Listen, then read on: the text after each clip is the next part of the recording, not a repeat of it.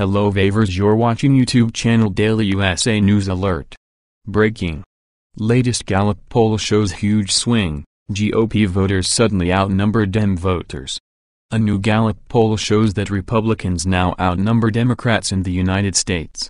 31% of users polled identified as a Republican, 20% as Democrat and 37% as independents. This trend is a major reversal from late January when Democrats outnumbered Republicans by 7% in the same poll. In addition, per a Washington Examiner, according to the latest Gallup survey, in every other state but California, where conservatives and liberals split 29% to 29%, conservatives lead. Nationally, those who identify themselves conservative hold a 9-point lead.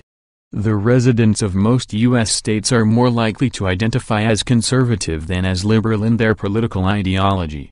In 25 states, the conservative advantage is significantly greater than the national average, including 19 highly conservative states in which conservatives outnumber liberals by at least 20 percentage points, said Gallup.